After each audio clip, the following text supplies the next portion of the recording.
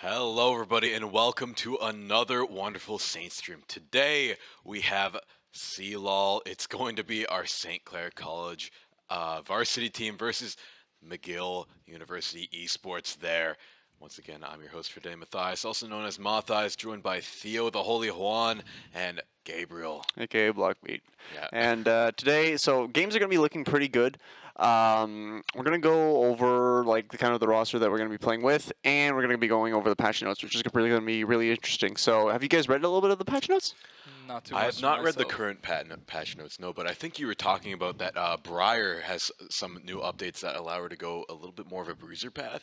Yeah, so Briar basically got, so she was perma being played lethality Halo Blades, and that's not the direction that Riot was originally intending for her to go. So instead, they kind of nerfed her AD ratios and slapped in some health ratios. So now, if she builds health items, she gains more health regeneration as her health lowers. So I mean, there was the incarnation of the Heartsteel Briar with, I mean, if you use it enough, 200% healing. That's nice and balanced. But yeah, there's a lot of builds that are a lot more viable now on Briar. But I mean, we have the changes with the support items. I don't know if you've played around with those.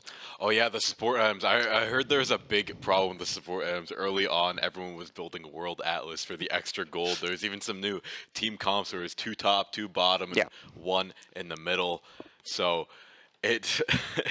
I've been hearing a lot about the support items, but is there any new nerf or buff to those items in the current patch? So currently, the only significant nerf that I see from the support item is to the Spellblade, or the on-hit one. So the one that was usually built by champions like Pyke or more aggressive AD champions in the support role, which is kind of like a weird scenario because there's pretty much just Pyke and maybe Senna that uses that, but it was nerfed because essentially what happens is not only do you get an enhanced attack, but that enhanced attack also lowers or like increases the amount of damage that is taken by that opponent that receives the attack. So it was decreased from 12% to 10%, which is really good because the current meta is very bursty, and it was one big factor in that.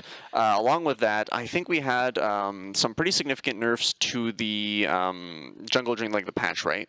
Yes, because the entire new season has just been a major change to the jungle, pretty much. Like there's changes all around with new items and new mechanics and new metas, but the main change is going to be those void grubs that we've been seeing. Theo, what do you think of those? Those are a very, very good early option. That's why we've seen these very strong lane champs in top lane being played. Like Udyr was a champ you didn't see at all now.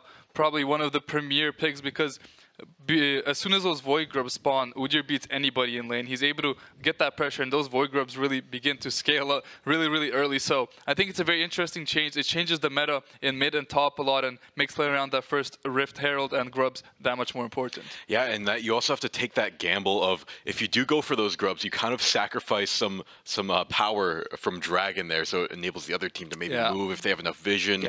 It's a great change to the entire meta, and I think we've been seeing some other changes to the meta just based on items alone. Like I think we were talking about Sundered Sky there. Sundered Sky is a big one. Malignance is taking turns along with Storm Surge. I know that a lot of AP and scaling into the late game has been a little bit more used in the mid lane.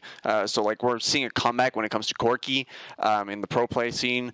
A lot of course, Yone, Akali, Syndra, Orianna, all those standard staple picks. Surprisingly, I haven't seen a lot of Jace. But Rumble is definitely present. In the top lane, of course, you have the standard Cassante, Jax, blah, blah, blah, blah, blah, Shazam, Aatrox being super prevalent with Sundered Sky, because, not dying and then not dying even more. Why the hell not? And speaking of not dying, we have the undying spirit of our team. Do you have the lineup for today, Theo? I think we were just talking about that before we were just talking about it. I'm not 100% sure, but I'm 99% sure in this. We're going to have Ricky in the top lane. We're going to have Maddie in the jungle. Bakery Boy in the mid lane. Rock Boom on that ADC spot. As you see, all 4 members there. And Alonso is going to be playing support for us today. So a bit of a throwback lineup. Probably haven't seen this one in a while, but a very strong lineup at that. And they're going to look to start the season off on a very hot note. Yeah, they've been on a hot streak as of late. They had a great run through the Canadian Esports Nationals, and they had a great run all semester. So they're they're looking to take this win even further. And we have had a few changes on the roster, I believe, but I think it's pretty much the same lineup. Yeah. Just a few subs have been changed around. So we may later on in the semester see some new comps come out. Yeah. Yeah, most definitely. Although what I'm really looking for here when it comes to the gameplay, right? One of the things that have really changed in the meta is that Senna was incredibly buffed from, I believe, her soul, like the amount of souls that she drops, to her, not her durability, but her damage output. So we might see some fasting Sennas come out. I don't know if the team's practiced it, but it has been coming out a lot more in pro play lately, so might be interesting over there. Yeah, and do we have any predictions for the draft? Do we think we're going to see anything out of the ordinary? We're going to have any meta predictions? Because it's kind of hard to do that now, but if we had to, what do you think? Do you think there's any surefire picks coming So here? lately, there's been this really nasty build on Lux that's been coming out a lot, where she would play Conqueror, Rod of Ages, Unending Despair, which basically makes your Lux lifesteal, which never thought I'd say that ever. And she also still bursts really, really hard. So we might see it. I don't know if it's in our players' rosters, though. But we're definitely going to be seeing that Conqueror, Unending Despair combo. I'm like 95% sure of it, just because it's so strong right now, and it's probably going to get nerfed soon. Theo, you look like you have something on your mind. What do you think? You mentioned Udyr earlier. Yeah, Think we're gonna see Udyr's an interesting pick, but if it gets picked by the enemy team, Ricky might pick his Olaf into it. Oh, yeah. We were talking about that matchup. It's a bit maybe of a rougher matchup for Olaf, but Ricky is really an Olaf specialist, so I wouldn't be too surprised to see that. Also, Maddie in the jungle has been known for his Lilia, so Lilia, kind of a sleeper pick in today's meta, I think, could be something that we see them pick up. And just to talk about another jungler, if I'm going to make my prediction or pick, I just want to see Viego. He's in a very good spot right now. He's my main. I love to see him. And there's been some cool techs with the Titanic Hydra. It makes him a lot more better with his lifesteal and all that. But with all that said, I think we're going to throw it to a quick break, and then we'll be right back with the draft.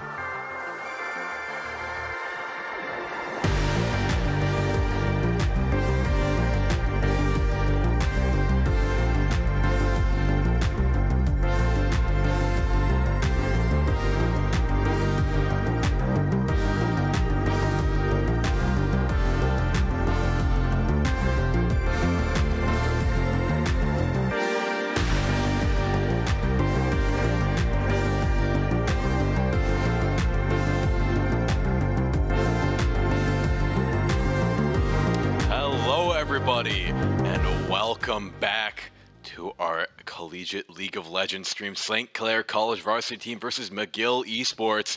Here we are with the picks and bans. What do you think we're going to see, guys? We're probably going to be seeing some of the more meta picks. So we've seen that the Lucian Melio is pretty common. Really big in pro play just because of the way that Lucian procs his passive with Melio. So finally seeing Melio coming out in pro play, which is nice.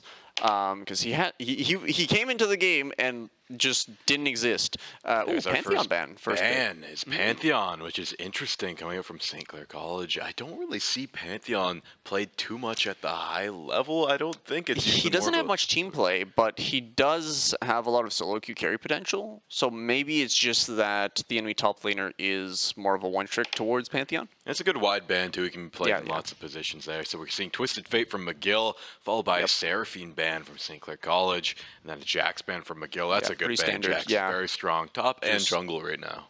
Jungle too? Yeah. Oh, okay. And that's going to be Aatrox makes sense. Yep. And then the Lilia ban coming out. That's targeted. Like you said, Theo. It's going to be a very strong ban as well. So I'm interested to see what our few first picks will be. Yeah, here probably going to look to, Brand. That's probably a Brand jungle? Yeah, I don't think that Brand is really strong in any other lanes right now. Okay, so jungle answered by jungle, because I don't think it's an echo mid. It could be mid, but I think you're right. It is probably going to be jungle if all. Yeah, that's Jace probably top. jungle if Jace is top, or it could be Jace mid. But if it's Jace mid, then yeah, Echo sure as hell is not in the mid lane. There's the Melio. Okay, so we're gonna see a Lucian here coming out. Yeah, there we go. So yeah, pretty standard draft up until now. Just, I mean, they're playing meta right now. And a Draven pick on the side of McGill. What do you think of that, Theo? I don't think it's going to be very, very good. Melio Lucian usually does good into Draven, but you have to see the support he's paired up with.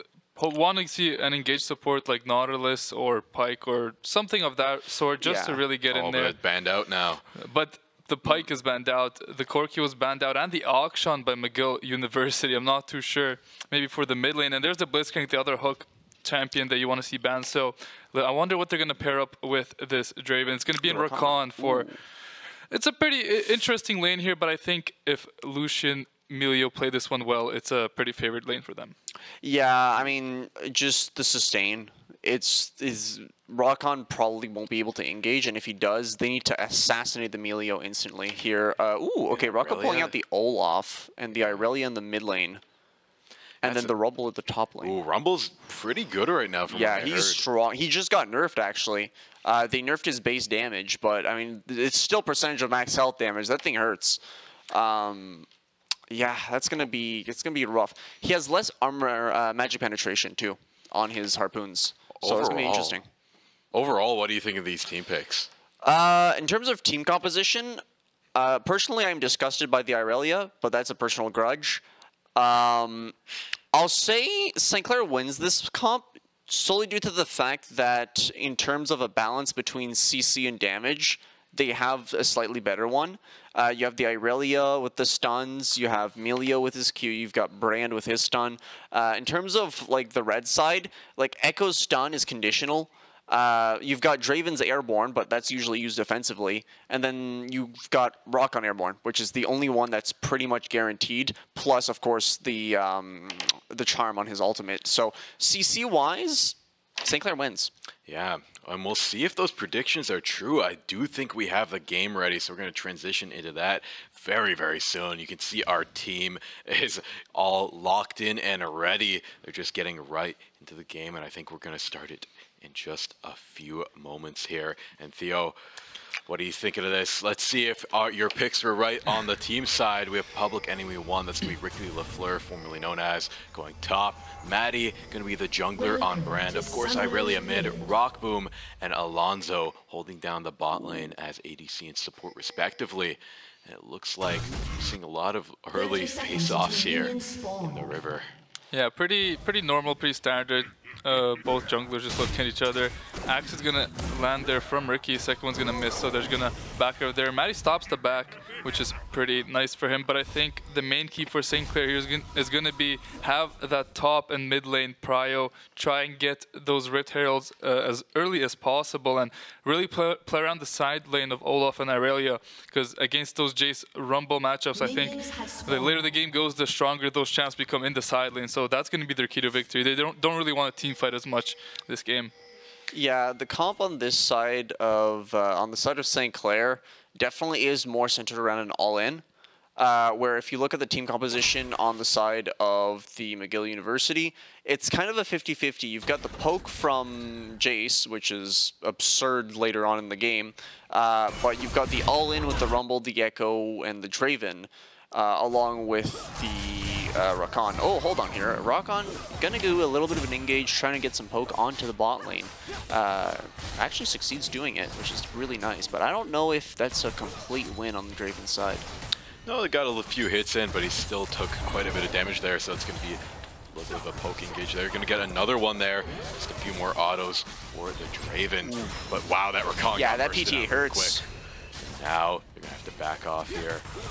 Bot lane's just playing slowly but surely. Mid lane still chipping away, winning the wave a little bit early right now. But overall, we're still in the early game. I'm not seeing any off-meta picks in terms of starting items. No one's picking World Atlas for the whole team, so I think we're in for a pretty usual game. We could talk about jungle pathing really quickly. Brand's going bot to top lane, while Echo is going top to bottom for his side of McGill. As Bakery Boy is going to get a nice trade in the mid lane, but nothing too much there. Ricky is able to have that prio there in top lane, so gonna look to keep that one up until those void spawn. You can see Irelia is able to push in the Jace with relative ease. It's just down in that bot lane that the Draven in the very, very early levels will have the prio against the Lucian and the Amelia. Yeah, Lucian will have to play a little bit carefully right now. A little bit of an early clear from the Draven, but they're still chipping away, and they're doing decent enough damage to keep them at bay right now. Yeah, important to keep in mind, Rakan has no pots left. He had to use both of his pots to heal back up to a reasonable amount of health. So in terms of the bot lane, they might be pushed in, but they also have the health advantage. So on the side of St. Clair, looking pretty good. Pretty good, and right now we're seeing an engage top. It's being won out by the Olaf right now, has a level advantage and has the wave clear advantage. Things are going good. But look at him in #1 right now, living up to his name, and Rockboom going in. They're trying to engage on the support, but it's not really going to amount to much as can't find some good shots, and it looks like we're going to see a gank come down. The Echo. It's going to be very, very dangerous if Rockboom just goes a little bit too far forward. They are as good as that, but they seem like they know that the jungler is here because the jungler isn't anywhere else. They're gonna move up a little bit though, so that Echo should be able to gank here. Rockboom's able to dodge away from the Rakan's, gonna get the heal out from the Draven. There's gonna be the Echo going in, Rock has to flash out. Alonso's gonna pop that heal, Alonso's gonna flash out as well. Rockboom's still gonna be staying alive. Alonso should go down to that auto attack, and that's gonna be first blood for the Draven. Rockboom still has his barrier, so could look to be a bit aggressive here. Does a lot of damage to the Rakan here, doesn't have any mana though, so can finish him off, and that's gonna be a great bot lane gank from McGill University. Now McGill University starting off on a little bit of a roll, but then we see a jungle gank top evening. The score line now just within 100 gold of each other. That kill's going to be going over to Brand there. And right now, it looks like Void Grubs are going to be up in 30 seconds, so we're going to have to see which jungle objective they're going to pick here. Will they go Dragon, or will they go for the Grubs? We turn back over to mid here. We see the Jace just trying to get wave control right now. Same with the Rumble trying to get the advantage, as Olaf did have to back there after that battle. But it's looking like St. Clair's a little bit of a better position right now on the micro, but overall this game's pretty dead even. Yeah, looking at the objectives coming up now, it seems like Echo's going to want to try and go for the Grubs. And it seems, I'm not sure, like our Maddie is kind of in the no. Oh, maybe no. Okay, he's going for the Grubs too. We might have a fight going on the side of the Grubs here, but the bot lane definitely getting the poke in. Draven did cash in his stacks though, so keep in mind that he does have a serrated Dirk already. Public enemy number one, dealing damage, flashing in on the Rumble. Axe connects again. The slow is too much, and Rumble falls. Good lord. Yeah, what a play there from Ricky there, going all in, getting the kill. Great control there, and now Bakery Boy also practicing great control, stunning up the Jace in the mid lane. Echo's there to try and do something here, try and help out his mid laner, but he's a little bit too cautious with such a huge wave there. Now going back to the bot lane, they're just being slow and steady, taking control. They had a little bit of a rough start. They are down 1 kill. They're trying to make that up in CS right now. Yeah, the only rough part for St. Clair this game is the bot lane at the moment. The rest of the team is doing very, very good. Ricky able to get that solo kill. They're diving the Rumble under the tier 2. Just not letting him get to that wave is crucial, and that is not good for that Rumble. You could see where St. Clair are putting their focus to this game, and it's towards that top side of the map. So Rockwood and Alonso just have to relax and play a little bit more safe this game. But it's going to be the Dragon started up here for McGill University. I don't know if we'll be able to see a contest here as Ricky picks up the kill on the Rumble again. That's the 3rd death for the Rumble with that Dark Seal. Going to be so far behind, not even able to walk to his tier 1. McGill University will pick up the Dragon, but it's going to be all on Ricky here to push to the side and just take apart the base. Yeah, I don't think the Dark Seal is going to get much use for now on the side of Rumble. Maybe maybe the gold could go to something else, but right now in the early game, I must say, they're doing amazingly on jungle right now for McGill. They have gotten more grubs. St. Clair only stealing 1 out from under them, and they also have the first dragon. So that is true. Now the objectives are going their way, but say top and mid are definitely going the way of St. Clair. But this could change quickly as Baker Boy is getting very low. But he's going to use his ult to get out safely. Wait, did he even get the cannon through the ult? I'm not sure. No, he did. His CS went up, so he did get that cannon with the ult. Now we're going to see maybe a bit of an aggressive engage here from Rockwood in the bot lane, but so much vision bot lane from McGill University. They really want to play around this bot lane because it's their strong point. It seems like Echo wants to come defend this dive bot just in case it's happening, but it's going to be a back coming out from Maddie. And now we're going to see everyone hitting that level 6 spike, but nothing really to fight over. So pretty interesting game state, to say the least.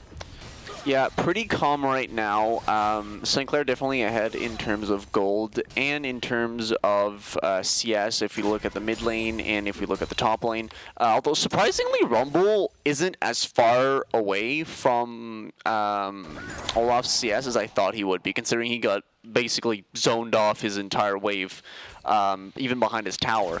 But all things considered, definitely better than what it could have been. Because if it was pretty much anybody else, he probably would have been stuck with a good old 30 to 40 CS difference. So that is definitely better than it could have been. Looking back here in the mid lane, once again, just clearing it out. And I think Rumble just keeping up with the CS, that flamethrower is just great for wave clear. It's just a huge AoE. And I think Olaf just has a little bit more trouble keeping up with that clear. So I think that's why he's able to go toe-to-toe with him. And right now we're 1 minute off from our second set of Void Grubs right now. It looks like Maddie's trying to get vision, clear the jungle, maybe go for a gank, just trying to get as much vision as they can. See a control ward there, watching the Rift Herald spot there. Wow, they're going to go in for a little bit of a dive there in the mid lane, going in for a gank with the jungler, but he's going to take a tower shot. He's going to try and dive back in, doesn't find much though. He's just going to play safe under his tower. Ganks are so much harder in the mid lane now that's been widened up like that. Oh yeah, definitely. And speaking of, I just remembered, Irelia got a, I guess a kind of nerf where it updates the amount of times that her Q gets reset, I guess you could say, or checked for reset. And so Irelia can dash faster than she used to be able to, which is interesting. But Speaking of dashing in, the Rakan's going to go in for a huge stun, and it's going to be a massive fight down here in the bot lane. They're going to get the Void Grubs, but the rest of the team is going to go down as Rockwood's being picked off. He hits the Blast Plant, though. He might be able to get out here, and he does. They only lost the support there, so that was making the best of a bad situation, but good gank from McGill. Another great gank from the Echo, having to burn all their sums, but it is in fact worth it. Draven picking up a second kill, cashing in yet again. He's going to be so strong, definitely going to be the focal carrying point here for McGill University. But on the other side of the map, we have the gank coming in. We're not able to get the stun onto the Rumble, so he will make it out, but he's forced off yet another wave. Here's St. Clair coming back into it. Alonso's back in lane already, and they should be able to catch this wave with relative ease, relative safety as the Echoes goes back to clean the jungle. But McGill University are really playing through this bot lane. They're going to be sending the Echo here probably a couple more times, as that's the place on the map where they're finding the most success. Yeah, most definitely here, the top lane being the priority of St. Clair College, trying to get those Void Grubs, trying to get that Herald when it eventually comes up, and the bot lane definitely being the priority on the side of McGill University. That being said, I'm not sure which one is the best play, because currently we don't really know what is meta. Is your top laner stronger than the entirety of your bot lane? Is the bot lane more important than the top lane? It's hard to tell because of the new objectives that have come up, and we're kind of seeing split strategies here, where McGill University is still sticking with the your bot lane's your priority along with the dragons type of philosophy that we had last season, and St. Clair College here is kind of looking for that newer philosophy of, okay, well, maybe the Void Grubs and the Herald are a more important combo than stacking Soul, right? So we're going to be seeing kind of their doctrine in terms of what is the priority. Ooh, hold on, Melio getting caught out in vision here. That could have been bad, but luckily he does not get caught out. Big engage mid though, uses ult, gets him half health, and now we're going to see a massive team fight. The Echo goes in as well, gets him very low. He's at half health right now. Will they find a kill out of this? I don't know. It looks like Bakery Boy's going to be the one to get killed though. He dashes in and dies to the Jays. That's going to be a rough kill for the side of St. Clair. Unfortunately for Matty, his ult did not bounce off there. It could have been massive, but just missed it, and then Bakery Boy was a little bit too far in at that point. Ricky's able to get the whole first turret top lane already without even getting the Rift Herald, just with the Grubs, with the advantage that he built for himself. So a very, very strong Olaf. Might even see a Hull Breaker on this. Wouldn't be the craziest. But there's going to be a TP coming out here from Jace right on top of Rockboom. The Dragon is started up for the side of McGill, and this should be another free Dragon as Maddie and Bakery Boy are still coming back from spawn. Right now, it looks like they're just going to continue to win on the Dragons, like you said, Gabe. It's just all the way going the way of McGill in terms of Dragons. They got the first two, and it's going to be Infernal Soul, so this is going to be one they're going to want to fight for. St. Clair's going to have to step this one up soon.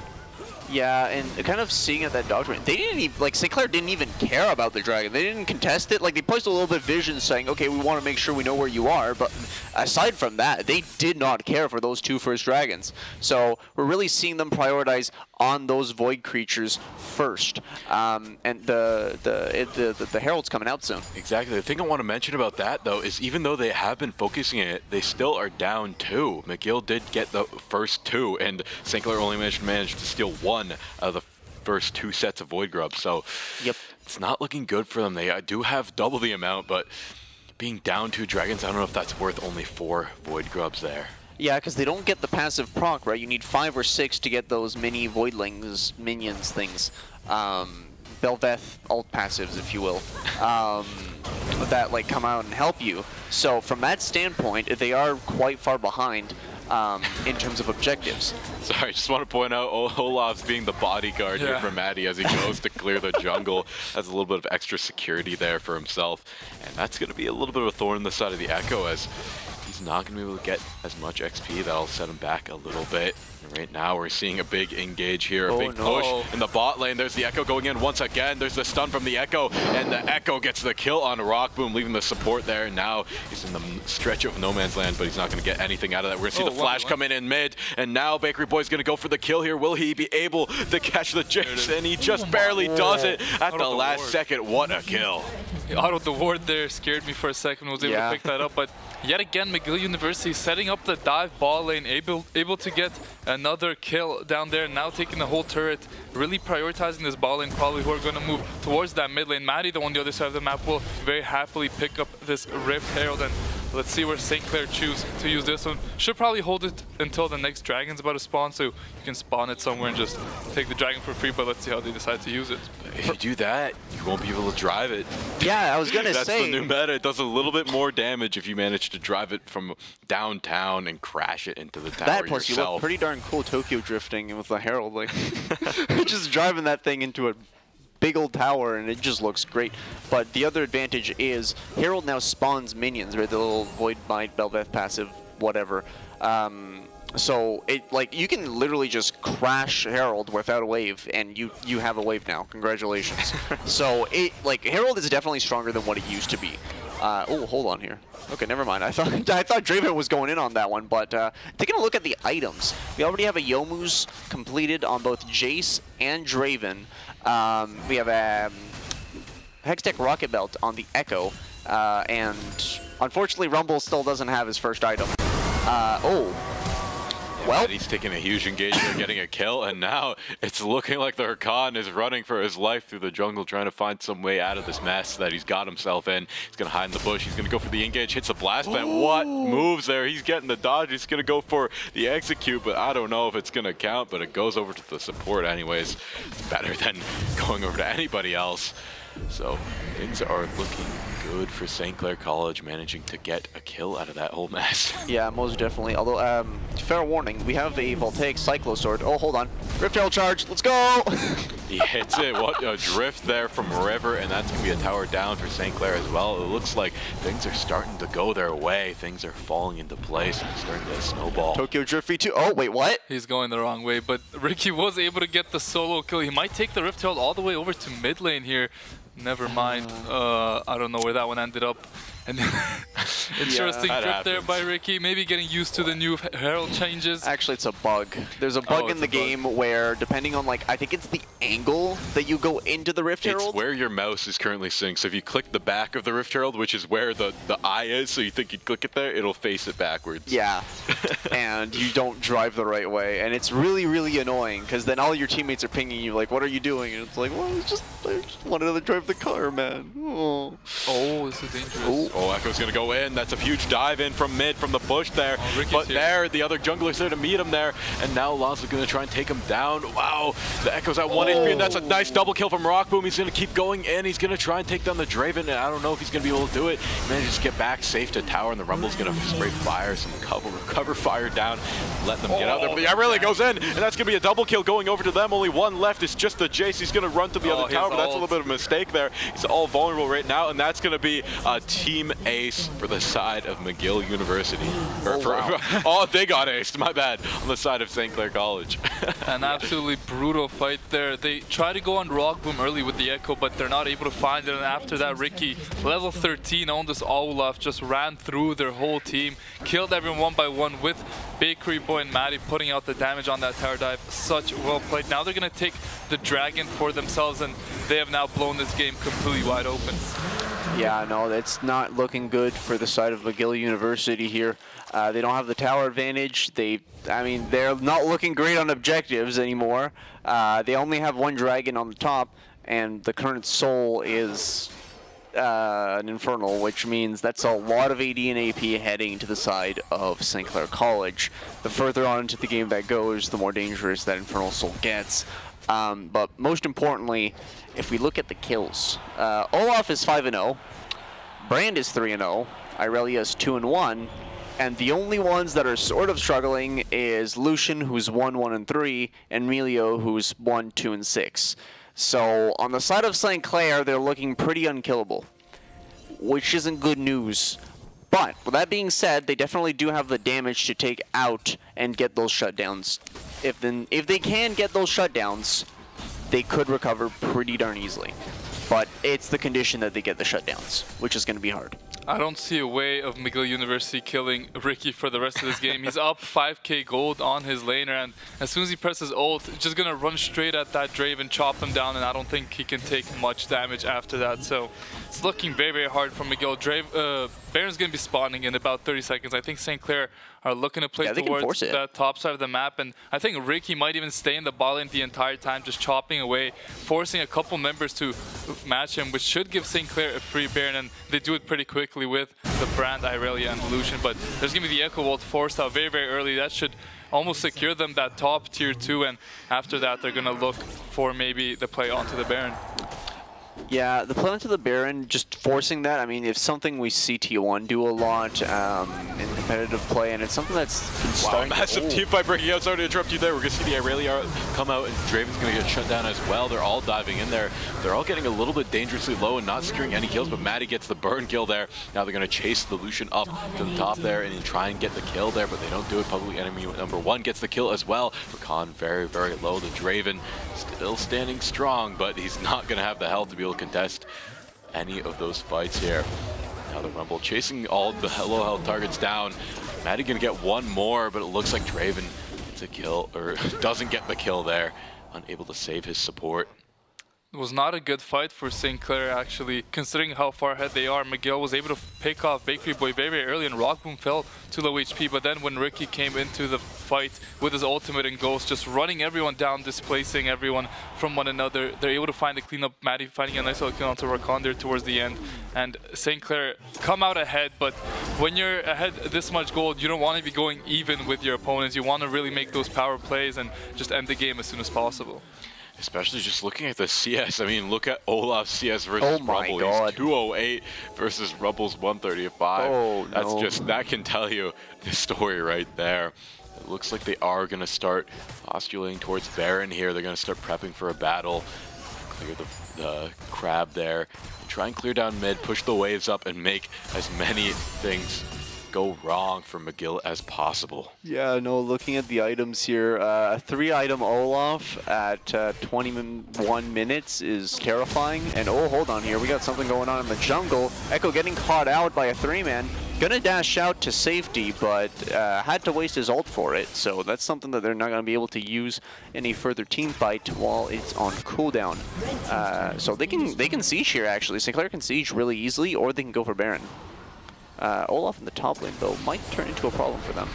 Yeah, without a doubt, Olaf is going to be running through that Jace anytime he wants to, but he decides to move his way over to that mid lane. He's going to try and hack away that tier 1. He's going to get collapsed upon. Let's see how Rakan decides to play this. As soon as he W's in, probably would see the ult come out there from Ricky, but not going to see an engage there. Bakery Boy going to look to take this bot to tier 2 if he could just get some help from a couple of teammates. Should be pretty easy. Maddie lands a nice stun onto that Rumble, and that's a very easy pickup, being so fed already. But Irelia will fall yet again to that Draven. Maddie now has to get out. Does not want to give that shutdown over, but he is so tanky. Let's see what St. Clair can do here in the 3v3. Maddie gonna do a lot of damage with that brand. Rockboom now following up Echo. He gets his ultimate back, but the damage is gonna be there. Rockboom will find the kill. The killing will come out. Will he find the Rakan there? Living on 1 HP. Jace is here as well. I think St. Clair need to look to back up here, but the Draven is gonna walk up just a little bit too far. He will get taken down. Rockboom with the moves, able to find 2. Now gonna look for the 3rd onto the Jace. Will be able to find it, and that should be the game. That's a team kill, triple kill for Madian.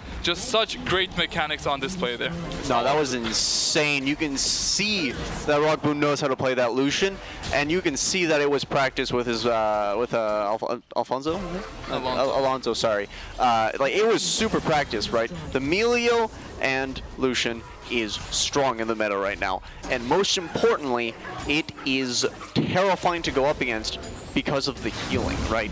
Enchanters are pretty weak usually in the meta, and they still are, except if you're playing with Lucian, because apparently Lucian is the only one that's allowed to play with, well, that and Aphelios, but Aphelios is 400 years, we don't talk about Aphelios. And even then, Aphelios isn't that strong in this current meta, but Lucian, with most enchanters, most predominantly Melio, is terrifying. Solely due to the fact that you saw it. Lucian was frontlining. An ADC is not supposed to frontline. That's the tank's job. But you know what? Nah, I'm just gonna tank. Because he can. He has the healing, he has the ability to do that. And worst comes to worst, Melio can put out a Q and peel for him. And that is so strong. But yeah, oh, hold on here. We're going to have something going on into the jungle top side. Oh, that's going to be a huge engage by the Echo. He gets the stun off on the Olaf, but that was not the person to pick. That was the tank. Not going to make much use out of that, but that stops the enemy from snowballing too hard there. Bakery Boy still chugging along here down in bot lane. It looks like we're going to see the Baron start come out for St. Clair College. Yeah, here, McGill University wants to contest, but they don't know if they can, just purely due to the fact that they're going to get out damaged here. St. Clair what a brand ult there, and he gets the kill out of it. Wow, what teamwork there. And the Lucian ult's going to just keep them at bay, and that's Baron going over to St. Clair College. And I don't know, at this point, it's looking like this is definitely going to be game for them. 21-6. Look at the scoreboard. Look at the items. Look at the I can't see it going any other way unless a miracle happens from McGill. They're going to need much more than a miracle for this. Look at the damage from Rock Boom. Half HP just from that. And Bakery Boy in the 1v1 against the Jay is going to do a lot of damage there. The Echo is going to throw out that orb there, but the flash will come out. Look how much damage coming out from Maddie, bouncing from player to player. There's going to be 3 kills picked up for St. Clair, and they should be able to just march through and finish off the game here. Let's see how they decide to do it. Taking all 3 inhibitors, just going to be impossible to stop them here. Maddie, 12-0-4 on this brand. Such insane damage the later the game goes, and they're going to hack away at these turrets and try to finish off the game. Rockboom trying to get a couple extra kills there. The Rumple's going to be able to survive, but they're going to look to kill them in the spawn. They're going to let them survive and hack away at that Nexus. Wow. And game 1 going over to St. Clair College, a very dominant one at that. Yeah, most definitely here. We saw St. Clair. It looks like the Void Grub / Void Monster Doctrine wins over the Drag Doctrine and Bot Lane Doctrine. Sorry. The reason why they weren't in their chairs there is just because it's a 3-minute delay. Yeah. Sorry. Oh, it just looked like ghosts were playing there. Alonso was there. I mean. No, they weren't even at the keyboard. Don't worry. They played with their brains. Sorry to interrupt you there. Yeah. But we can kind of see that the meta is shifting more towards the top side, which for top laners like me, woohoo! We get to have ganks. Let's go, boys. We're not on an island anymore. But when it comes to the bot lane, of course, it really makes things a little bit more tough. But you're probably going to see a lot of solo queue nowadays. That's going to be the bot lane flaming the jungler for not coming to help. And I mean, you see the situation that St. Clair's bot lane was in. You could probably see it happen in your solo queue games where, yeah, that's exactly what happens. Why is Echo always bot? He's ganking us perma.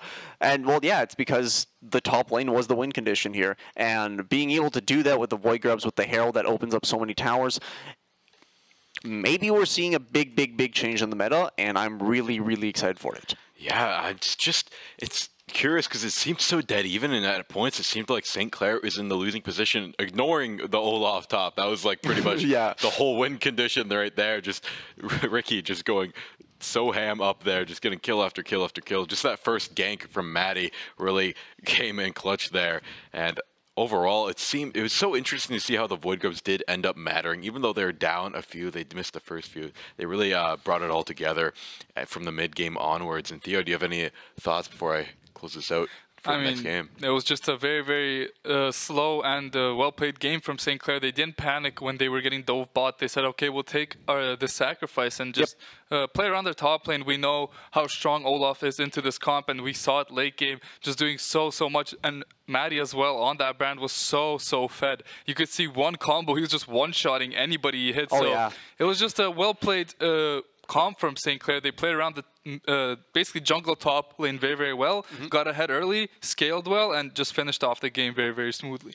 Yeah, so that's going to be the first game going over to the St. Clair College varsity team. But we'll see if McGill will manage to make something work in the next game. So we're going to throw it to a quick break, and we'll be back with the draft for game 2.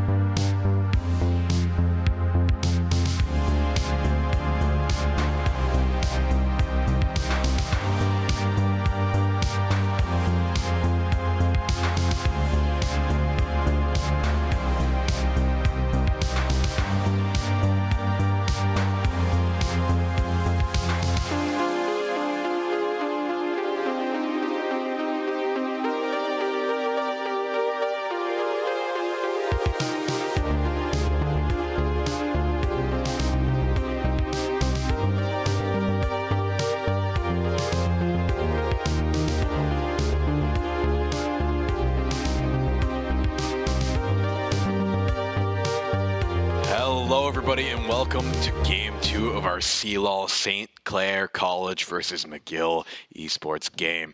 Last game McGill had a rough time, so we'll see if the picks and bans will be different, see if they learned from their mistakes. We'll see if St. Clair will do the same thing or if they'll switch it up and try something new. And let's see these first picks and bans. I'm really excited to see what these are going to be. And the first ban is going to be Twisted Fate ban once again coming out from McGill.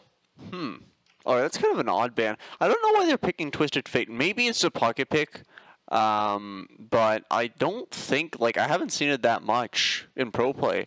Okay, the Egg Shocks ban makes a lot of sense on the side of St. Clair. It's just, I mean, it's a staple of the top lane. You don't want it to go up against that thing. Ooh, I think they learned their lesson. They don't want to go up against a brand jungle, and that's a smart ban. We'll see what the others are going to be. There's the Pantheon ban once again. Maybe that's just a mainstay of the McGill players. Maybe that's more of a comfort pick for them. So maybe that's going to be the ban going out there. I think it's definitely more of a comfort type of ban than meta ban. Okay, yep, the Olaf. Yep, that adds up. All right, so they're banning a lot of the champions that St. Clair played last time, but St. Clair has a pretty big pool of champions, so they got to watch out what they're banning to kind of correlate with their comp, right? So we're going to be seeing potentially some interesting comps coming out of St. Clair, kind of to shake things up, maybe more of a poke comp. We're going to see. The Seraphine ban. Yeah, I 100% approve. Yeah, Seraphine is a very annoying champ to play against. Do you have any thoughts on that, Theo? If I see her playing ADC in my games, I just want to turn off the game. But we're going to see the Lilia first pick from McGill, also making sure that Maddie can't get it. They're going to decide to play it. A very interesting pickup. AP in the jungle yet again for McGill. Interesting what they're going to draft top and mid now. If they're gonna, because last game they went AP top, as we see the Corki mid, a very, very permanent pick right now. So much damage. We'll have just safe farm in mid lane, get those items, and we'll do immense damage. Lee Sin, also a very strong champion in the meta right now. Very interesting pickup for Marion. Not a bad matchup into the Lilia. Yeah, the fun thing about Corki is he's either the worst character in the game, you never see him, or he's the best character in the game. And once again, we're seeing Nico being picked out for McGill University. That's going to be an interesting pick. I think that's probably going to be mid. No, it's either yeah, mid or that's an support. eco mid. They're probably not playing. Oh yeah, There's the yeah, it's support. an eco mid. It's not support. Blitzcrank support. Pretty good call, but I don't know about picking the support before we see the enemy ADC. That's kind of a ooh. Well, yep. That's the response. Braum to just completely counter the Blitzcrank. That's going to make the Blitzcrank's life a lot more difficult because, I mean, now Blitzcrank is basically just an extra dash for Braum to proc his passive. So that's really, really dangerous to play around. But we're going to be seeing the next ban phase here. The Cassante ban, very, very logical. You don't want to go up against that. Mainly with the new walls. The new walls from the season. Oh yeah, you can carry him so you can far. literally send someone from the river to under your tower. It's ridiculous. The Ash ban makes sense. Oh, they banned my Jhin. I wanted to count to 4. They also banned the Lucian out. They don't want to have to deal with that again. Banning a lot of ADCs this game, which is an interesting play. Don't want to have to deal with that. But that's all that's really left to pick on both sides. That is true. So that's fair enough. We'll see what they do end up picking. And Rock Boom, of course, going with the Tristana. That's a signature pick there. It has been banned out for, it feels like forever against Rockboom, but today we're going to get to see it. He probably hasn't even played it that much because he just always has it banned against him, doesn't get a chance to show it off, but it's going to be into the Kalista. I don't even think that's that bad of a matchup for that balling, but could be a bit difficult if McGill decides to play around their bot lane again, and they're going to pick up the Jax in the top lane. Very strong pick, but there is a hard counter to Jax, and that is Gragas. Basically makes the lane unplayable for Jax. So a very nice We're seeing the team comp here coming out from St. Clair College, and I think they're looking way stronger here in this game than they even did at the beginning of game 1. And let's see very soon what if that's going to hold true, as I think we're going to get into game here very, very soon. But looking at this team comps, they're both very strong team comps on both sides, but I think I'll give the edge to St. Clair College right now, as it's just looking a little bit more cohesive as a team. Yeah, those team fights on the side of St. Clair, nasty. Just like, you've got Braum that's going to protect Tristana when she goes in. You've got the Gragas bomb that's going to basically either spread them all out or insect someone, or like, there's so much potential to that. You've got the Lee Sin who can insect, and you've got the Corki who's just a powerhouse of damage. The most important part is that Corki usually rushes Malignants. That is a magic penetration item on his rockets. That helps the Gragas deal even more damage. It's going to be insane. Speaking I of don't know how they're rockets, going to do. Let's rock it right into our game. Let's see our players here. They're locked in. They're ready. See Tommy in the back there watching them. He's usually in the back here today, but now he's just cheering on the Saints. And here we are back on the Summoner's Rift. This is the game for all the marbles here.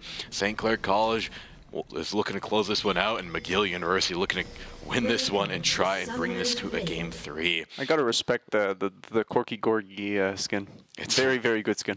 It's looking like it might be invade, or they're just waiting to counter the invade. It's an interesting play here. They're all lining up here in the bottom bush. Meanwhile, they sent Blitzcrank in the top jungle. It's looking like actually an invade. A lot more than a Blitzcrank up in that top lane, but fortunately for St. Clair, nobody's there. They're just all dancing and waiting for someone to come near this bush, but there will be nobody. So a pretty basic start to the game. We're going to see cLoL on the Cork, and we're going to see a Ruby Crystal on the Gragas to start. A bit maybe unconventional, but they're looking for that scaling aspect. And just to the Gragas wants to get his first item as soon as possible. Corki wants to get as much gold income as possible throughout the game, and at that 2-3 item spike when he gets those packages in those team fights, that's really what they're going to be playing around. Yeah, most definitely here. We can see the phase rush on Gragas, so opting for a little bit more of a hit and run style. Wait, hold on. Why is the Kalista in the mid? Oh no, that's Nico. I have been fooled. You got tricked by the ability there. It just got Nico'd. How? Come on, man. We're on the observer's POV. I shouldn't be doing this. Oh, no. What was I saying? Yeah, that's right, Gragas. Gragas going for the phase rush. So definitely more of a hit and run. Usually you're going to see him running Grasp lately. But it's going to be interesting here. What is Lilia cooking? I mean, Lee Sin was invading the red buff with the help of his bot lane, so Lilia was not able to get her camp, and now Bakery Boy is going to slow down that clear just a little bit more. It's going to take some HP for himself, but playing the Corki, he is able to play super duper passive. He's still gonna go try to disrupt this Lilia from taking her camp. She is still level 1. Bakery Boy is gonna drop to 1 HP though, will be forced to get out, and this Lilia should finally be able to pick up that first camp. But a great start for Maddie though. He's able to get the bot side camps of the Lilia, now will make his way into the mid lane. There's going to be a fight here. Maddie's able to dodge out that Lilia, but this isn't too good for St. Clair. They don't have too much early damage. Should have just been looking to clear here, but the red buff by Maddie could be look to be taken here. Very interesting play so far in the early game. Maddie's going to land that Q, but probably not going to take it. He will decide to take it, so that's a very dangerous engage from him there. But Lilia and Bakery Boy trying to defend the jungle from the enemies. Good trades here in top lane for the Grag. Is going to be able to set up so much damage onto the Jax there. We'll be looking for a slow kill soon, but the Jax should back in TP. Not a good start for him in lane there. And Lilia is making her way around to that red buff, so Maddie just going to give that one up as the early jungle pressure goes well for McGill University. Oh, a big dive from Rock Room there, trying to get as much damage as he can, and that's going to be some big damage going over to the Callista. Not going to be able to secure the kill though. And now they are a little bit worse for wear out of that exchange. They're both at half health. No flashes though on the side of McGill. That's pretty important. That is true. That is true. Here, Gragas definitely playing well in terms of zoning. I mean, Gragas is like when he's played top, it's a pain for the person that isn't Gragas. For the Gragas, it's quite an enjoyable experience. I must say so myself. But it is so uninteractive for the. Oh, hold on here. That's a kill. Yeah, that's going to be a major first kill going over the bot lane once again. The Lee Sin trying to make something happen there, but not able to do so. See a TP come bot from Nico, but a little bit too late, but a good assurance to save the bot laner's life. Great hook there from Blitzcrank on Alonso. He was just not expecting it at all, and taking those 2 tower shots gives first blood over to Gris yet again on that ADC. McGill University just doing everything to protect their bot lane as well. You can see the Nico instantly TPing to the bot lane, but now Maddie's going to find him, trying to make his way over to mid lane, going to half their HP, and that is going to allow Corki to just push that wave in. Void Grubs are spawning in about 30 seconds, I believe, so that might be the next crucial big fighting point in this game. Yeah, here, I'm not sure what Lee Sin is going to be opting for in terms of his build. Lee Sin, nowadays, very versatile, going for some lethality builds and some more bruiser-centric builds. So we might see, considering that he went for the Scorched Claw, a little bit more of a lethality build, which is going to be very, very interesting, because if he can get ahead, lethality Lee Sin is a terrifying thing, like mainly with Hubris, one of the new AD items for assassins. He can get a really big snowball going, and that thing will not stop, like, at all. Good trading though in the mid lane, and Nico really trying to get the Corgi behind, but not really. I just said Corgi instead of Corki. I was looking at the dog. Lilia did get 1 Void Grubs here. Corki trying to stop this Void Grub from being taken, but he's a little bit too weak right now. He manages to get out, and now it's Gragas' turn to try and hold them off. As the Lee Sin, I think, is trying to get there in time, but he's not going to be able to.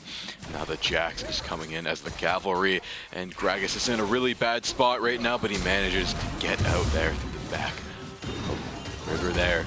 That's going to be all 3 first grubs going over to the side of McGill.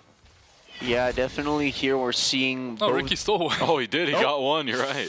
He got the yoinks. All right. That is actually really good. So we're seeing kind of that top philosophy, McGill University picking up, right? They're saying, okay, clearly going for the Void Grubs was the advantage last game. Let's go for the Void Grubs and just try and beat them to their own game, right? So we're kind of going to see how that plays out for the side of St. Clair University, or University College. See how they're going to play it out, see how they're going to adapt to that. Oh, hold on here. That's a little bit of a dangerous situation you got yourself in, Braum. Does get hooked, has to fly. Oh no. Pop Blossom on the side of fight there, yeah, gonna get the grapple, and that's gonna be all 2 of them going down there. All 3 engaging the fight. That's gonna be a double kill going for the Callista. That's gonna be a major boon for the bot lane. And right now, McGill is looking very, very good, 3-0. St. Clair not really having the same energy that they had in the last game, especially in the top lane. Not any victory going either way there. Right now, Lilia is just being the queen of objectives right now, taking every single one, and that early infernal drake's gonna hurt. Yeah, most definitely here, as we can see. Objective control-wise, McGill University is definitely ahead. The only thing that I'm gonna have to say is a strong point is that St. Clair is ahead in terms of CS. Both Gragas is zoning Jax off the wave very well, and Corki is doing relatively well in terms of CS. Granted, it's not a huge CS lead, but it is a present one. And Tristana is ahead in terms of CS. Granted, she doesn't have that advantage when it comes to kills, but it is a CS advantage, and it can definitely make up for kills, right? I mean, you only need 15 CS to make up for a kill, so that's really important to keep in mind. Without a doubt, yeah, that Kalista is going to be the focal carry point yet again for McGill University. We'll see how they can protect her this game. In the top lane, Ricky doing so well for himself, as you said, up 20 CS on the Jax in a favorable matchup. So good stuff from him, but all objectives taking very early on from McGill University. He's just going to be getting these waves in on Greg. It's going to do a little poke damage, but kind of hard to solo kill when the Jax is playing this safe. It's going to be all on St. Clair College to somehow find a pick onto this Kalista in these team fights. Yeah, it looks like this Kalista's alone, but I think Leah's prepping for a gank right now. Does St. Clair have vision right now? I don't think they have vision there, but I think their sixth sense is tingling that something's amiss. The support's not there. They know, playing far back. Will they fall for the trap? We shall see. No, they're just going to keep going, and Lily's going to back. So now we're back into a duel in the bot lane. And St. Clair just controlling the wave amazingly, getting a lot more CS than the other bot laner right now. Yeah, when it comes to objectives though, so the Void Grubs are going to be coming back up very soon, I think, if my memory is correct. They spawn every 5 minutes. Yeah, they spawn every 5 minutes, so they should be coming up, yeah, in a minute. Oh, hold on here, we got a fight in the top lane. Lee Sin with the kick, going to execute the Jax. Wow, that was very fast, that was spontaneous. So that's definitely going to result in the advantage, or I guess the priority towards the Void Grubs for this next spawn. But they do choose to recall, kind of the cash-in, I guess. Might clear out his Krogs and then head to the Void Grubs, which means Lydia will get there first. Just looking at her clear right now. So we might see a really big fight come out on the Void Grubs really, really soon. Maybe on spawn, but I'm not 100% sure. And this Lee Sin is going to get very strong very soon later into the game. It looks like he's building Sundered Sky, I think, based on the items he's buying right now. So that's going to be a very scary one-shot build coming out from Lee Sin, or nearly one-shot. He's going to do huge burst damage. Yeah. No, Sundered Sky definitely a really strong item. Ooh, hold on here. Lee Sin does end up getting the first one. Dashes out. He's not going to be able to contest against the Jax and the Lilia here. Both of them are there, and the Blitz there as backup. Looks like they stole one, depriving McGill of 6 Void Grubs, but they're going to be able to get up to 4 right now. Rock Boom rotating over, probably going to try and go with this team. Clear grab right now. That's another 2 going over. Seeing Gragas try and take a fight here. He's going to get ignited. He's going to get bursted down. Maddie's not going to be able to help him. He can't take the 1v3. Now, Rockboom's going to go in and try and take out Gris right now. He's getting very, very low. His support's there. It looks like it's going to be a kill. Will Kalista be able to get out? No! Rockboom does get his first kill in the bot lane, and maybe we'll be able to shift the momentum his way now. That was a 600 gold kill too, because they had the 300 gold shutdown. So really, really a big amount of gold heading towards the Tristana here. We see the Corki actually starting off with a Hex Drinker just because, I mean, and it's a pretty staple start when you're going up against AP to start Hex Drinker, right, on Corki. But it definitely slows down the speed at which he gets his gold and his items, right? So we're kind of going to see him probably go for a back really soon. And he is taking his tier, right? So he's probably going to go for something along the lines of Monoimmune Malignance. Although he might not build Malignance at all. I mean, I know it's been played a lot in pro play, but I guess depending on the situation, it might not get played here. But definitely using his rockets really well here, just getting the damage in. But he is low on mana. Nico is not. She does have the resources to spare to try and get the kill. The TP is going to come in here from the Gragas, but that is not the place you want to be in. He is getting CC locked and cut down. Yeah, that was Not the best GP. That's a report. That's a report. So that was a terrible teleport. You could see the idea. He's trying to save his teammate, and he did that, but it cost him his life. The second dragon's gonna be spawning sometime soon, but look at the fight that cLoL able to find here. Huge Braum ult, able to find 3 into the Lee Sin kick. A couple knocked up. Rockboom gonna look for the resets, is able to find 1. Gonna look to jump onto that Lilia. Does he have the damage to clean her up? They should be able to kill the Nico here, and 1 HP on this Lilia. Surely they're gonna look for a dive, but the sleep and the hook is huge onto Rockboom. He's left to live on 1 HP. Picks up the Lilia, picks up the Blitzcrank, and that's 4 kills for Rockboom now on that Tristana. Such a great team fight. Started off by Alonso's ultimate on that Braum, and now Clair can take a real big advantage in this game too. Definitely. That was nasty. I mean, like, okay, let's be honest, the Nico Pop Blossom was kind of off. A little bit off, but... That's also going to accelerate the bot lane into the lead now. They're always up on CS, but now they're up on kills as well. They're going to be in a very good spot going forward, and that's a good dragon going over to Clair. This might be where they can start to catch up. Yeah, Tristana finishing up her Kraken Slayer along with her boots, going to be really, really strong here. Kalista only has her Bork along with her boots. So Bork, I mean, it's a staple weapon or item to get on Kalista, but is it effective? They don't have any tanks. I mean, Gragas is the only tank, and Gragas, what is that build? Book. Man is studying. I mean, he is in college, but he just bought the whole library. It doesn't seem to be working out great for him right now, as he is 0-2 right now. So the studying's not going well. It's not going great, but hey, maybe it'll click eventually, and hopefully once he gets those few main items. League of Legends is like a group project. He's doing all the studying while the rest of the team is putting together the rest of the project. So he's doing his part. He's doing the knowledge. He's making sure he's got everything he needs. And now Rockboom, it's going to be up to him and Bakery Boy to really put the nail in the coffin in this game. It is only a 3k gold lead, but Bakery Boy should be able to take this turret, and look how far he is scaling. About to get that Mana Mune fully completed, has the Hex Drinker, and it's going to be the Rift Herald started up here by Clair. Will be uncontested, and they're just using their wallets to bully McGill University around the map. Yeah, most definitely. Here they have the priority, and they are using it effectively. One of the things that I want to point out, the Lee Sin did complete his Thundered Sky, and I don't even know what Bakery Boy just died there to the Lilia in bot lane. What? I didn't even see that. Yeah, it popped up on screen just now, and now it looks like Gragas got a big Bomba there, yeah. And now doesn't get the kill though. But sorry, you were saying? I interrupted you. Yeah, I was talking about the Lee Sin probably opting for more of a bruiser build instead of the standard lethality build. Well, I guess the standard is the bruiser build. But oh, hold on, the ignite here, is it gonna kill him? No, the heal. Wait, where did that heal come from? Maybe it was Thundered Sky there. Maybe the heal procced a little bit after that. Well, no, because you have to auto attack it. He did hit an auto attack. Maybe I don't know what the delay is. It should be instant, right? But maybe it was like on the Gromp.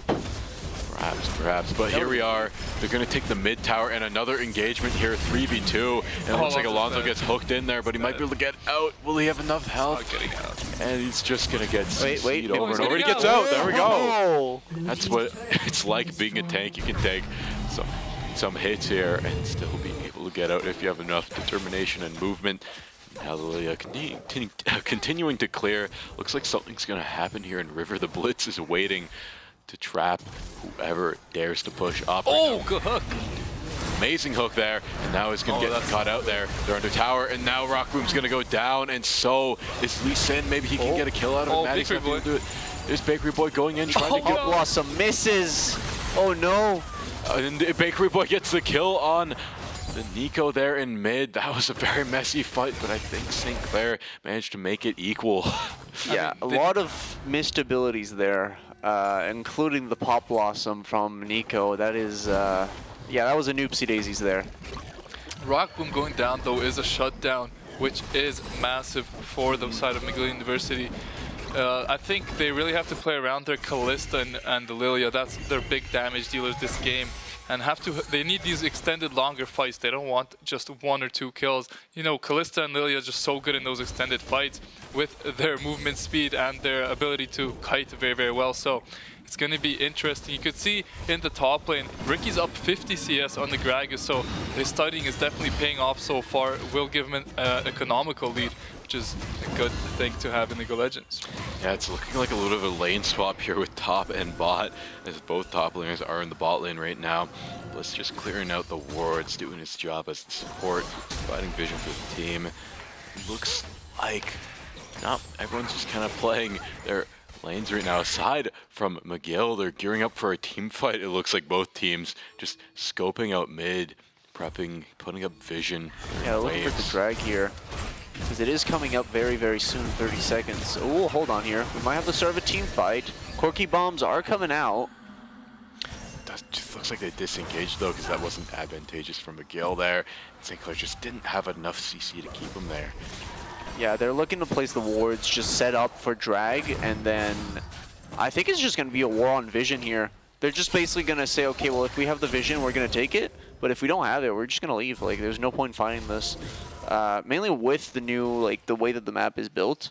Like, it is at a huge disadvantage if you are trying to take the river from your jungle. Like, if whoever's in the is in the river first has the priority over those objectives.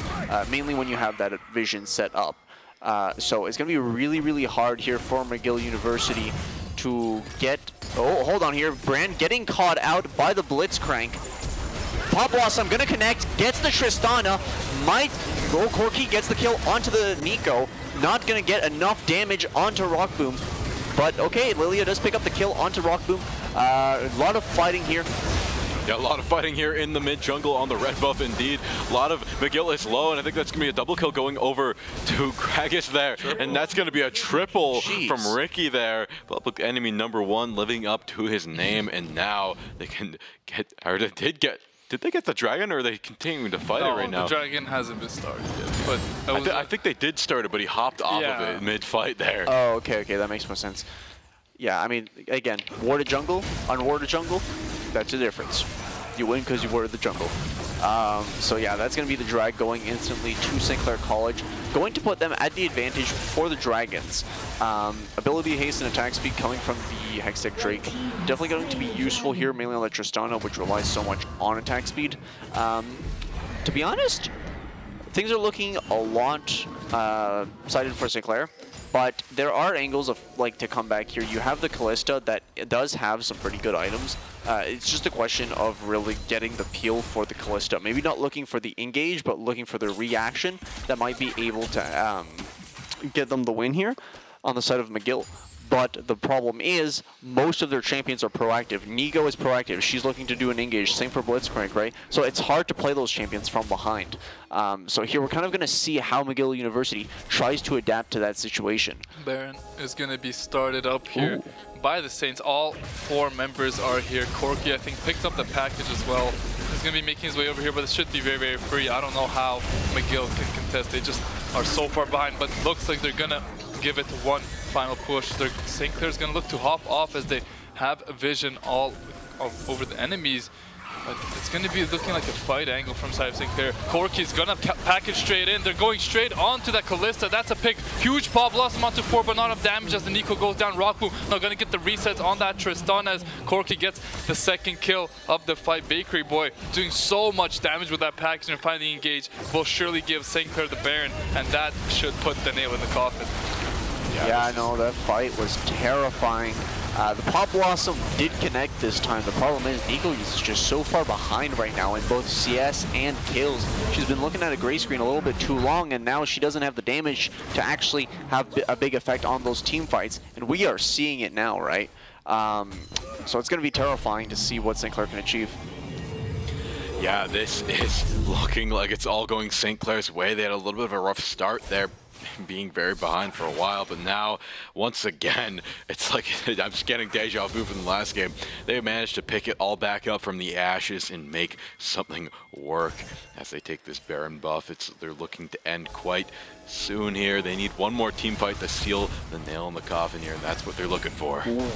Blitzcrank hook almost connecting, but Corky now knows where he is, so he's going to get some free gold off of his first strike. We can see the Malignants now on Corky. That magic penetration is going to be terrifying, and his Hex Drinker is coming back up. Oh, hold on here. Blitzcrank hook will get the shutdown for Corky right on that Lilia here.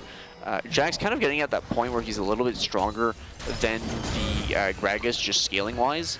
But we're going to see this little duel, how it's going. There's a lot of damage going on the side of Gragas. Oh, the jukes are good, but Jax is playing a little bit ahead here. Does end up getting the stun onto the Gragas, making it impossible for the Gragas to continue the fight. Those prolonged fights definitely being something of a specialty when it comes to Gragas, letting him proc his passive multiple times in a row. The flash here coming out of the Tristana, dodging the Blitzcrank hook. Very well executed. We got a Lilia sleep coming out on 3-man. We're going to see Pop Blossom going to connect, going to lock down the Lee Sin. Jax getting that shutdown. Rock Boom getting a triple kill, getting a quadra kill. And is that a quadra kill? That's a penta! Quadra kill! Oh, wait, hold on. That's a pentakill, yeah! Oh my Theo god. saw it a mile away, the penta all the way coming down the lane. And that's going to be a tower going down. And if this isn't game, this is going to be 99% to it being game. They're going to have a lot of time here to just push up, take down a couple towers, and prep for the next dragon in a minute here. If this is not it, I don't know what will be.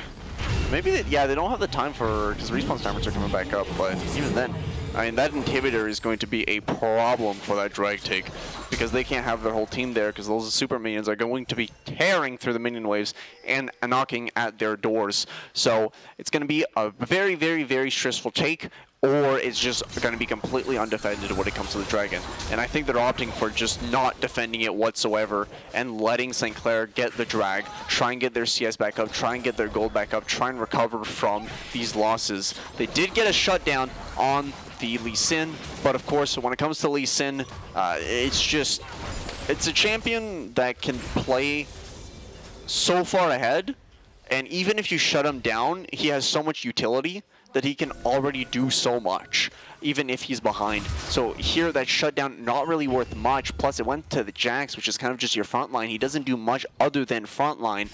In terms of damage, he's kind of far behind. Gragas here completing his studying sessions, getting himself a Hex, Rocket Belt, Cosmic Drive, and I think, no, that's not a Ruby Crystal, that is a Blight Jewel, giving him magic penetration. He still has his lost chapter, which is surprising, because I mean, Gragas doesn't have that many mana problems once he's like ahead enough. Plus, he probably is running Mana Flow Band. But I mean, I find it interesting that he still has it. I don't know what he's going to build it into. That's like the biggest question, because lately Gragas has been building a lot more towards tank items like Rod of Ages. So him going for the AP build is interesting.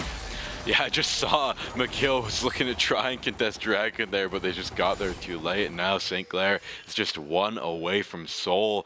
McGill's in an awful spot here. They need to get the next Baron, or else this is going to be it for them. They need any kind of bonus going into this game, but in this next team fight, that's going to be a big hook going up. That's going to be the Braum, a little bit too tanky. You don't want to deal with that right now. Lee Sin goes in. There's Pop Blossom trying to stop them there. Massive team fight happening.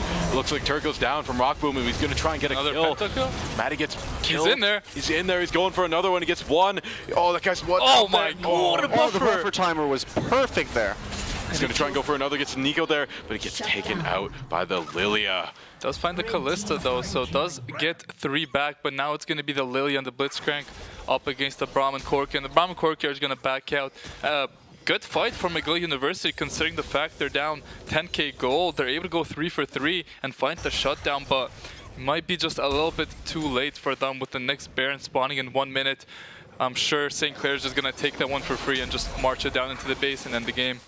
Yeah, that definitely does seem like a good angle to take when it comes to this game. They do have 2 inhibitors down, I believe, for the side of McGill University. So really hard to contest that Baron fight without, losing either one of their Nexus turrets or just straight up losing if someone decides to split push. Which, by the way, Gragas got a little bit of a buff. Now his W actually applies to towers. So he can actually split push pretty strongly right now. Although granted he has more value in team fights, he can play that split push game and just say, okay, well you guys can have the Baron, we're going to take your Nexus. So really, really, really big possibility here. But of course, probably the best choice here is just take Baron and leave, because there's nothing else that blue team can do here. They're just stuck in their base, and if they don't defend, they're gonna lose. Yeah, they don't really have many options here. It's not looking great for McGill, but St. Clair is looking for this Baron. Probably going to be the final Baron at the start of the fight here. And unless McGill can find a steal to stop this from happening, this is looking to be the final nail in the coffin here. St. Clair just has to take down one more inhibitor, one more tower, and that's probably going to be it here. Yeah, they should be able to march it down top lane. Gonna take that tier 2. They don't even care about the gold that it gives anymore at this point. They just want to finish off this game as soon as possible. They are so far ahead. 12k gold is a massive lead. The Rock Boom's going to be one-shotting these turrets with Tristana, probably the best ADC to take turrets with. Gonna have to leave away, taking half of his HP from the Kalista. Some nice damage there, so maybe St. Clair gonna have to let Rock Boom heal up a little bit, even though it doesn't have too many healing items. Corki in this mid lane is also level 15.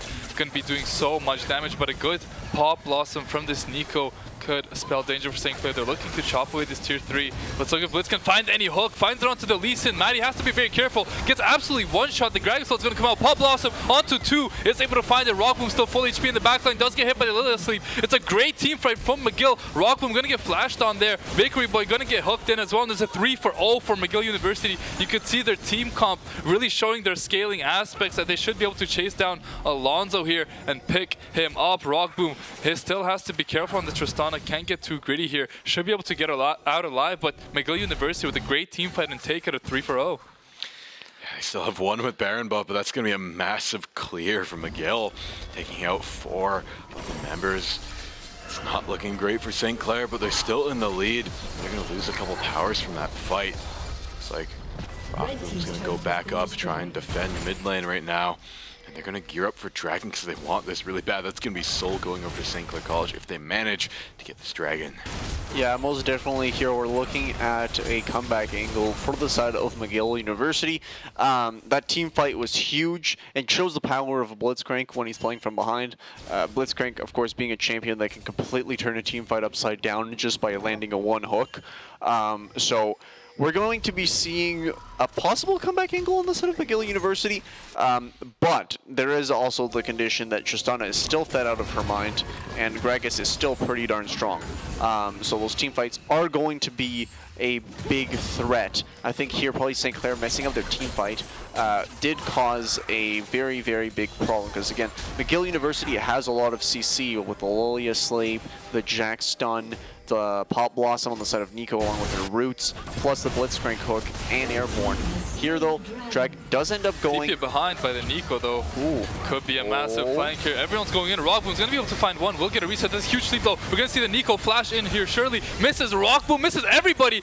Great dodges there from St. Clair. Now this should be the cleanup crew. Corki able to find his second kill of the team fight. Bakery Boy maybe looking for a pentakill of his own, but it's going to be Rockboom, Ricky, and Alonso here able to pick up the Jax, able to pick up the Kalista, and that's going to be a 5-for-0 ace, triple kill for Bakery Boy, and that should beat the game. They're going to be able to close it out here in a very dominant fashion. Other than a few misplayed team fights, St. Clair College will take the 2-0 over McGill University. Yeah, St. Clair fumbling a team fight, but they made up for that one in the last one by completely wiping out McGill University and getting to their Nexus. So that will spell the doom of McGill University here. Okay, Lee Sin diving into the fountain to get those extra kills. You know, pump up those stats a little bit. But yeah, that will be a 2-0 victory on the side of St. Clair College. Very, very well executed games. Slight hiccup at that team fight, but it's fine.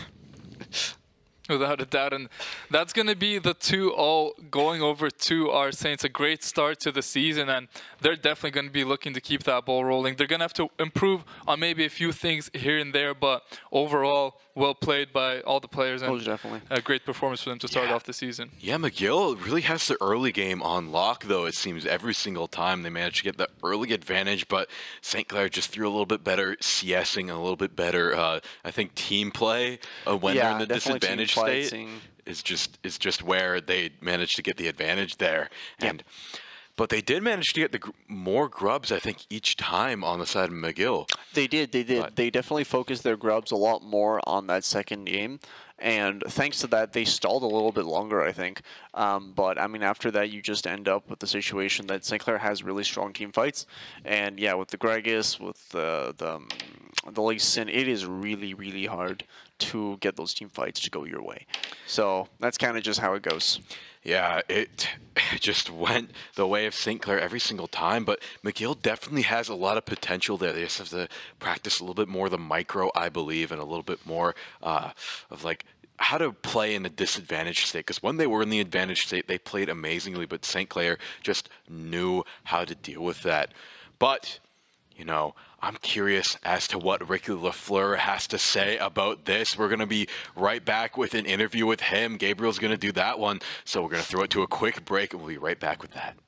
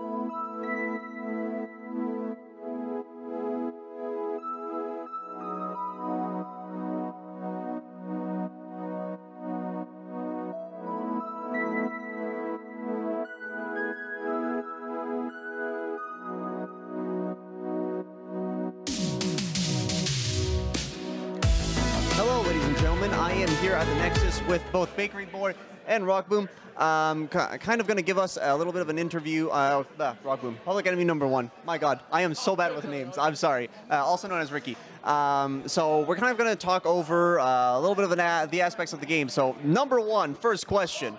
That top lane performance on the Olaf, that was positively disgusting. Can you tell us more about it? Well, thank you for pointing that out. I think that was a culmination of my jungler having good communication with me, setting up the early plays, and then also enemy team's pick was bad. I don't think they should ever be locking Rumble into Olaf. It's just not a good matchup in the first place.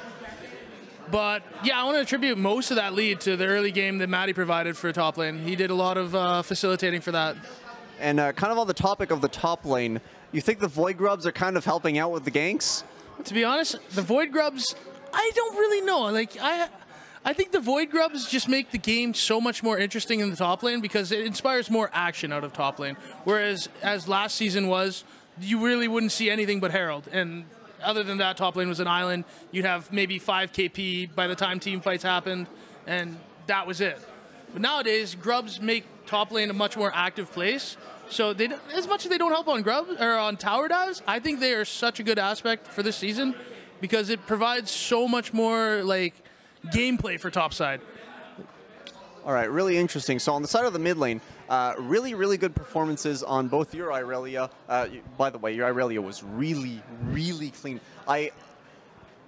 Personally, I played Irelia like 3 times total.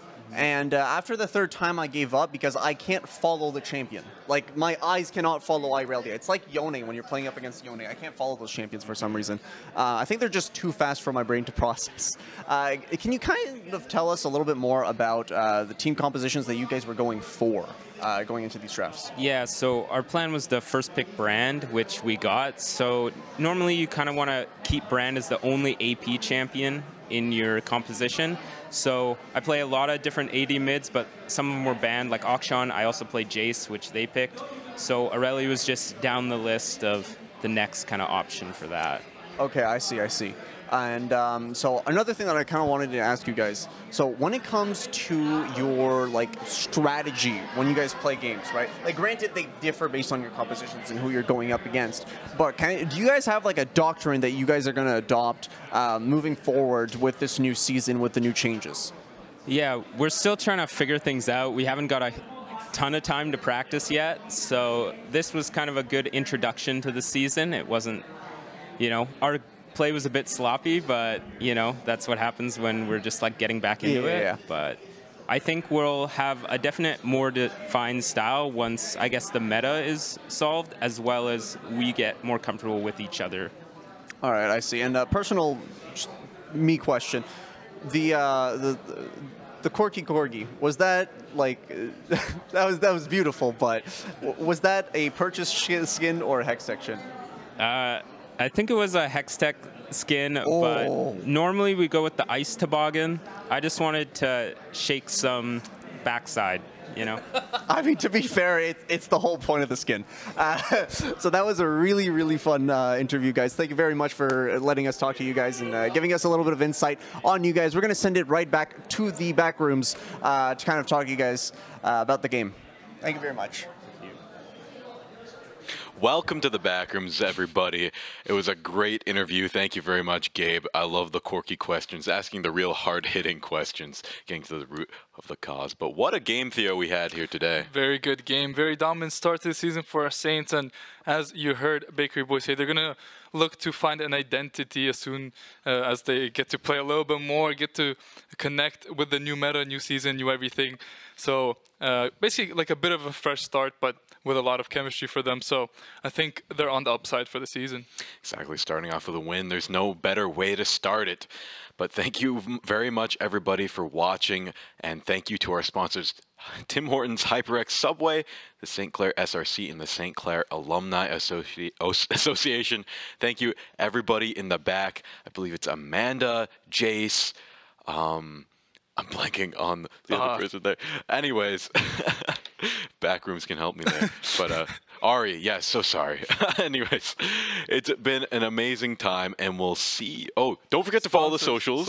You always get me on that. Yeah, don't forget to follow the social, guys, and we'll be back here tomorrow in the 8:30 p.m. We will have Overwatch first game of the season, Nace. A new look at a bit of a newer roster, so it's going to be a very, very interesting one at that. And yeah, we'll see you guys tomorrow. Thank you for watching. Thank you very much.